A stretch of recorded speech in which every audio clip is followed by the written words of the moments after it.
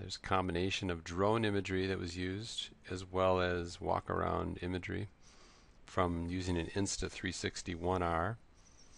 You can see the guys had labeled the areas A, B, C, D. So these are the areas they're pouring their concrete.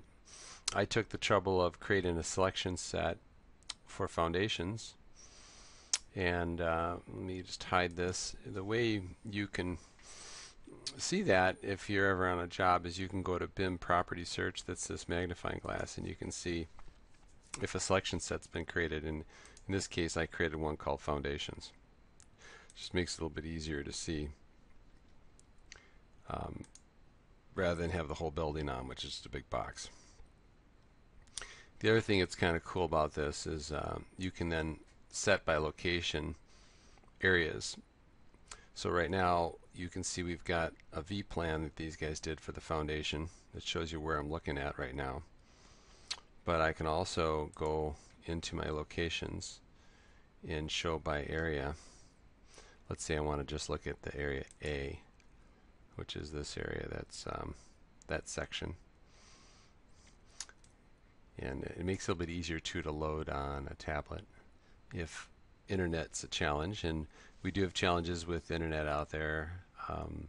So we're trying to work around. We've also got, you can see a site plan in 2D that shows the capture path of area A. Same with area B. And then the team had Taylor Kilpatrick and his guys use the same kind of arrangement. And area C.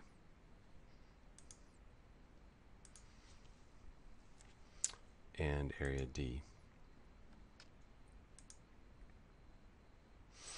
which is this final area here. So that kind of just shows you how to section a building by area. Makes it a little bit easier.